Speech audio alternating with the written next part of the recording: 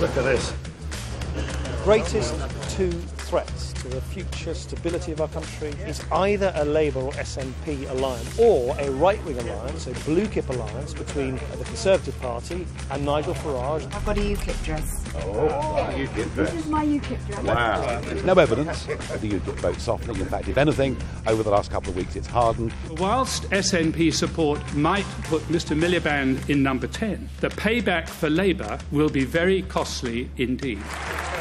David Cameron is setting one part of the United Kingdom against another, and I think that is dangerous. He's talking up the SNP's chances, and I think that is dangerous. Ducks in a row.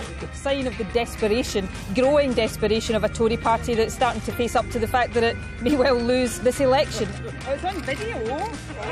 The general election is getting closer and closer, and there's just over 2 weeks to go now to decide what the future of our country looks like. I'm big enough and ugly enough to make my own decisions in life.